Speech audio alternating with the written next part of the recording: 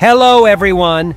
The 75th episode had been finally released a few days ago, and I think everyone will agree with me if I say that it was just absolutely crazy. And I already got so much stuff to discuss with you for 26 minutes in my analysis of this episode, but somehow there are still some mind-boggling or funny details that I found when I rewatched this episode a couple of times more. Plus, I have read your comments that you guys wrote under my analysis video, and just as usual, I found out something really interesting in them as well. I'll never stop saying that my subscribers are the smartest people on earth for real. And by the way, if you aren't subscribed to my channel yet, then I hope you'll change this satiation pretty quickly.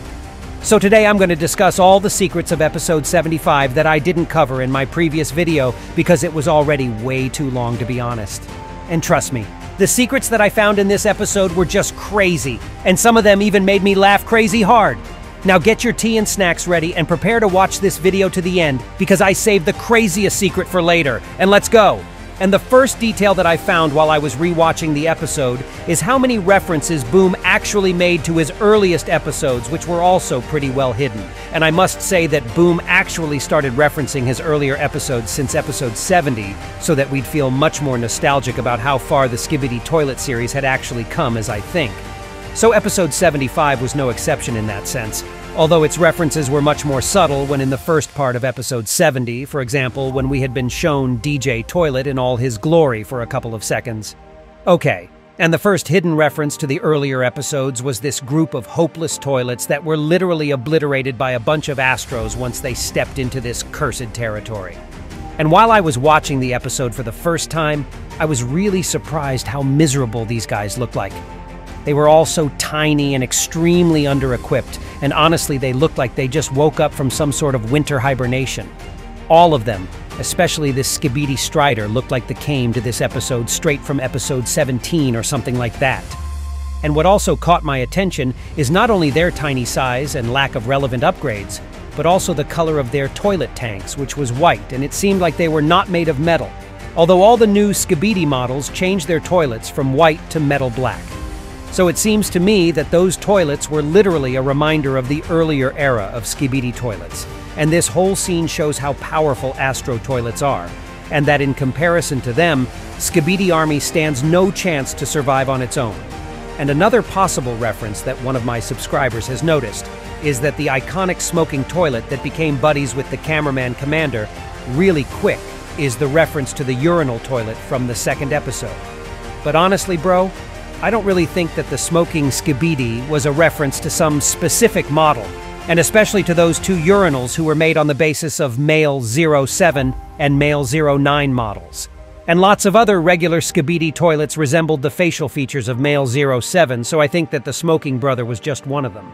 Well, and now let's go to the next secret that I found, and to tell you honestly, guys, this one detail is pretty cryptic, and it's connected directly to Astro Jugger's son, which was the mini version of Astro Juggernaut. So you see, when I saw his destroyed body for the first time with his skull looking on the outside, I found its shape pretty weird. And while I was analyzing the actual episode, I suggested that it's probably pieces of his head skin and scalp facing all the possible directions, and that the female mutant simply destroyed his whole skull out of hatred. But then my subscribers suggested that those weird pieces of skin were, well, the actual puppy's ears? And honestly, I couldn't even believe it at first, so I went back to this scene and rewatched it again. And yeah, those things actually looked like puppies' ears. So what could that mean, though? Is this some sort of comeback of animals sitting in the toilets and such? Because I still remember the iconic Skibidi Toilet Kitty from episode 16. So could it be that now we'll see the upcoming wave of doggo toilets as well? Well, that would be pretty hilarious at this point. But what made this scene even crazier, in case the puppets theory is actually true, is the relationship between this late doggo toilet and Astro Juggernaut. Because in case you don't remember, when Astro Juggernaut saw the lifeless body of his apprentice, he shouted, "My baby!" Which proved that he had a very warm feelings towards this mini guy. But considering that Astro Jugger's son is possibly a dog, then could that mean that Astro Juggernaut is a doggo as well as he referred to the mini guy as his baby? Or to say even more, what if this toilet was not actually his son or anything but a whole freaking pet? Because in this case, this whole theory is becoming even crazier. It already is. And what do you guys think about all this madness? Be sure to share your own thoughts on that topic in the comments below. And also do not forget to give this video a like and subscribe to my channel if you enjoy my content. Okay, and now it's time to move to another secret detail that I omitted in my actual analysis. And this time it's connected to the female mutant that already managed to become one of my favorite girls in the series. So right now, I'm searching for a special nickname for her character. So if you guys have any cool suggestions, then be sure to write them in the comments so I could choose the best name for her. So first of all, I actually discovered why her face seemed so familiar to me. Because as it turned out, her model was actually taken by Boom from the popular game series called Halo. So when I compared her with the model of a Halo female troop, I definitely saw the similarity. But that is not all which is connected with her. In fact, in the scene where the mixed team can be noticed walking silently from Astro Juggernaut lurking around, we can see how she actually stole the part of Astro Juggerson weaponry and put it on her back. And I am really amazed by how easily she can carry such a heavy thing around as if it weighs nothing. So I think she is definitely a mutant, because if she continued to be human in one way or another, she would definitely not being able to carry on such a heavy thing. And I also noticed another detail about this whole scene. The detail that the skibidi girl stole from Astro Juggerson's body resembled the iconic weapon from Half-Life game series a lot. And this weapon is called Gravity Gun, so you can compare these two images together and certainly see a similarity on your own. And I'm really curious how valuable this weapon can actually be. Maybe aside from the ordinary usage in battles, it can also be researched by either skibidi scientists or the scientists of the Alliance, considering that their laboratory is bigger and more advanced, and that Skibidi Army and the Alliance's forces are united now. So it's possible that arms race will be continued even further, and soon the Alliance will have their own mirrored versions of ASTRO-TOILET's unique technologies or something like that. Okay, and then let's move on to the hottest and most ridiculous secret I've found so far. Do you guys remember this iconic chair that was shown to us in the last leak for episode 75 in Boom's Instagram account? And I suggested in the video where I was analyzing these leaks that this chair could have been an indication to humans having their own plot arc soon in the future, or to the secret agent himself, who could be also seen sitting on the similar chair back in episode 70. But I also know that some of my subscribers have the craziest theory regarding this chair in their minds, and it was about the appearance of the new race.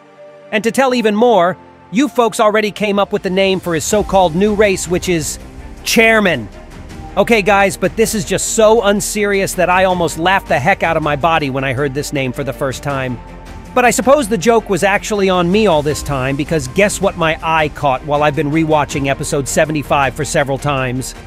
I actually noticed the exact same chair in this frame when the POV was briefly looking outside for a moment. And what just blew my mind, honestly, is the fact that this chair was completely empty and it was moving on its own, which was sus as hell. And you can tell me, of course. Well, maybe it happened because there were so many heated battles in this area. And there could be a strong wind from all these Astro Obliterators flying around. And yeah, sure, it makes sense. But it would be so much funnier to suggest that this chair could be indeed alive, and it was observing the whole area to gather some bits of information about all these toilets fighting one another. Just like Astro Toilets did in episode 68. But okay, alright guys, let's not do that much of a yapping at the moment, because this is pretty ridiculous.